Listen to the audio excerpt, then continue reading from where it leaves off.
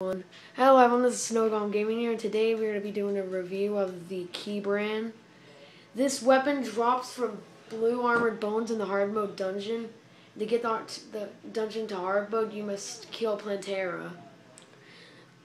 And the damage, melee damage, is 109 melee damage with the armor I'm wearing.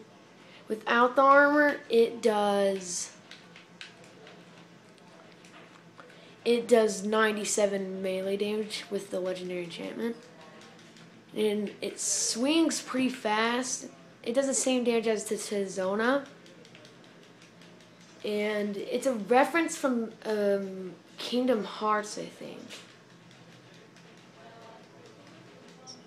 So it's a pretty good weapon if you're starting out in the hard mode dungeon. So thank you for watching. Like, favorite, rate, and subscribe.